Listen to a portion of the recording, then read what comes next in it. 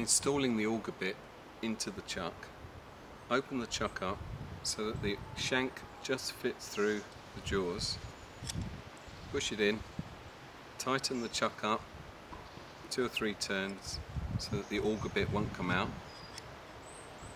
then hold the brace vertically and tighten the chuck up.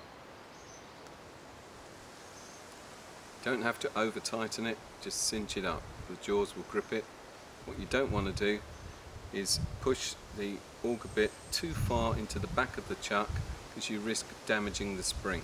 That's why if you hold it vertically and let the auger bit find its own level, and then just tighten the chuck up.